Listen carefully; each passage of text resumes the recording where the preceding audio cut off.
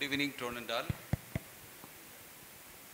First, I would like to thank all the resource persons who have come here to Anna University and spend their valuable time for the benefit of our faculty members in Anna University and all the other faculty members from other university. Really, it's an eye-opener to many of us. Even I, so unfortunately, I didn't attend even the UHV 1 also. When Dr. Kamala presented, it seems many of our faculty members have attended, but I didn't get the opportunity to attend. Today's workshop, it's definitely an eye-opener, and I couldn't attend the full session also. Some Pongal Villa and one MOU signing in the middle I went, and I felt sorry that I couldn't attend the entire program when the resource persons are here and delivering very good things. And Mr.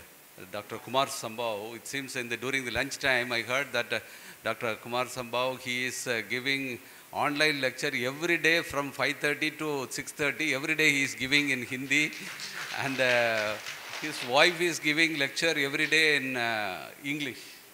Yeah, so it's amazing, and more than 400 people are attending every day about this. And once if they start attending, 4 months will be a course, and that means a lot of people are doing a lot of good service to the society. And I felt very happy in the sense, if all our faculty members are undergoing this course, my time in solving problems in the university will get reduced. So everybody will respect others, and definitely it will for the next.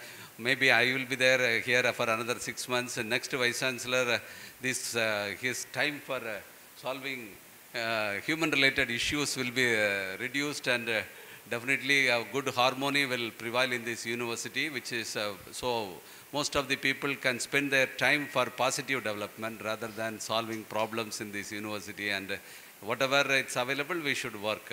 So what I understood from this lecture, it's harmony. Harmony is required. Harmony with the nature, harmony with the people, self, everything is required.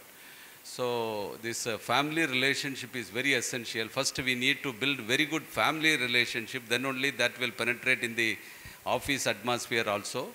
So we need to build a very good relationship with our family members. If we are failing in that, definitely that will reflect on your office works also. So many times I felt when I start from the home to the institution, last 1 minute, if something happened in the family, if my wife tells something, means the whole day will be spoiled. So I have experienced many times. And when we came during the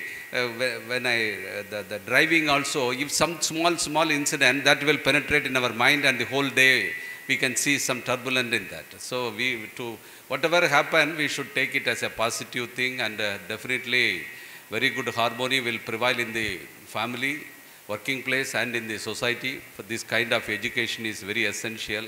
And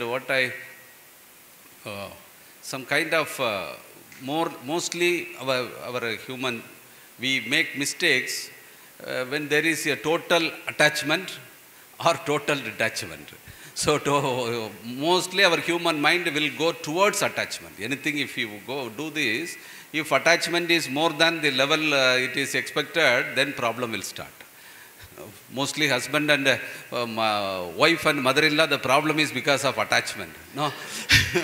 So who is more attached? So that problem to be balanced. So like that everywhere, the attachment and detachment, it should be, not only in this, everywhere.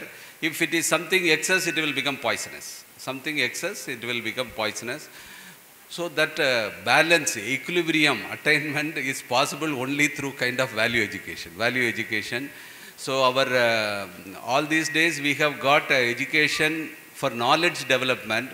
Recently, the industries, they need more of skill-based education, but attitude development is more required in the coming years, because the attitude is missing in the students, and expectation is high. The problem coming to the society is very much because of attitude problem with the human beings. So attitude development is more. So there is a word called ask, attitude, skill, and knowledge. So A is the first. So hereafter, in the education side, our attitude development is more essential than skill development. Then only knowledge imparting is required, because knowledge hereafter students will get on their own, because every uh, uh, content is available. So attitude development is very much required. So olden days, when we studied in the schools, moral education is there. So that is not, nowadays it is not there, I think they as a part of the syllabus. So we need to bring instead of moral education, it is a value education that we need to bring in a bigger way. Morning, afternoon also we discussed during the lunch time. That is bringing this at the younger age, 9th, 10th, 11th standard students, it is very highly beneficial.